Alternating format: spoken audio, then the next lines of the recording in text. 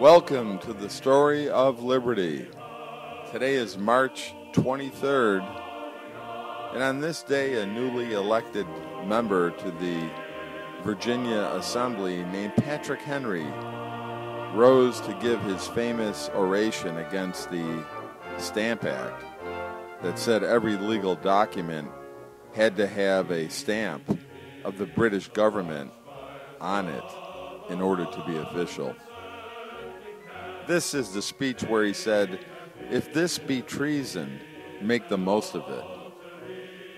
Thomas Jefferson was there and he heard the splendid speech of Patrick Henry about the abuses that were being imposed upon the American colonies.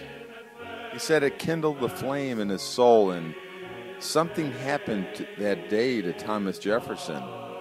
He said, "I have never heard that from any other man before, and it caused a surge in my soul for the cause of liberty."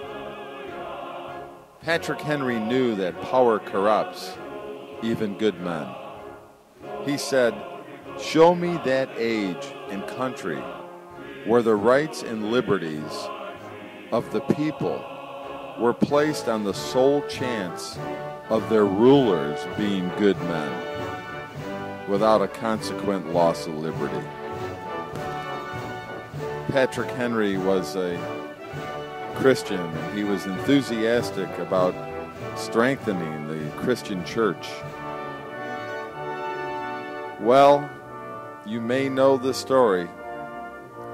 So as the dawn broke on the year 1775, the nation responded as one body to the ringing words of Patrick Henry's famous speech given on this day, March 23rd, in the Virginia House of Burgess. And here's what he said.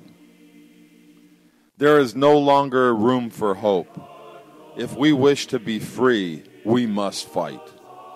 An appeal to arms and to the God of hosts is all that is left us. They tell me that we are weak, but shall we gather strength by irresolution? We are not weak. 3 million people armed in the holy cause of liberty, and in such a country, are invincible by any force which our enemy can send against us. We shall not fight alone.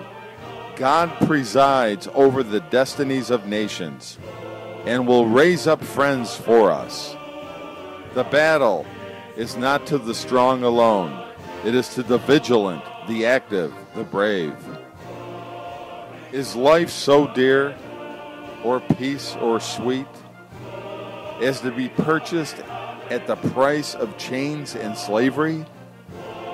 Forbid it, Almighty God.